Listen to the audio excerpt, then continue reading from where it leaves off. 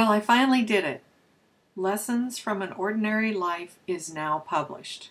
I'm not sure I would have actually done this if it hadn't been for the encouragement of my many friends and the support of my husband.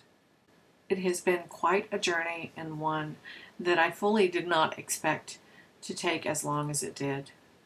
The fact is, the project has been in the works for about 3 years. It all started with a story I told a friend in order to help her with a particular situation she was facing. So what does the book encompass? Well, let me explain. Finding our way through life involves an equal share of joy and woe. The stories we often tell each other throughout the journey helps us make sense of it all. The childhood memories collected here act as a self-discovery guidepost for the author and reader alike. The deceptively simple lessons shed light on the power stories have to shape and connect us. The collection and the accompanying artwork are a must for those who seek comfort in wondering about life's seemingly random treasure box of experiences.